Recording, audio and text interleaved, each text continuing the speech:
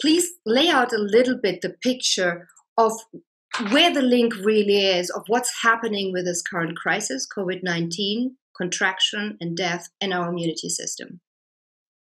That's right. And thank you for that, because we've known this for years, that this type of emergency and pandemic could occur because we're all making ourselves cancer prone, because we're eating ultra processed foods, we're creating food addictions, and the population is becoming overweight all over the world. And we have a population of overweight, malnourished people who have excess calories while they're still deficient in micronutrients.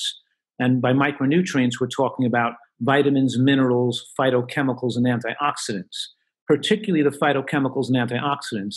When we take in empty calories, calories with no micronutrient load, we cause immune suppression and immune system deficiencies, and we inactivate the normal defenses of our immune system, so viruses can invade, replicate, change their DNA and become more dangerous, and then evade capture and set up inflammatory, and we call it a cytokine storm, in that viruses can set up a pro-inflammatory state that causes a lot of mucus and interferes with breathing problems.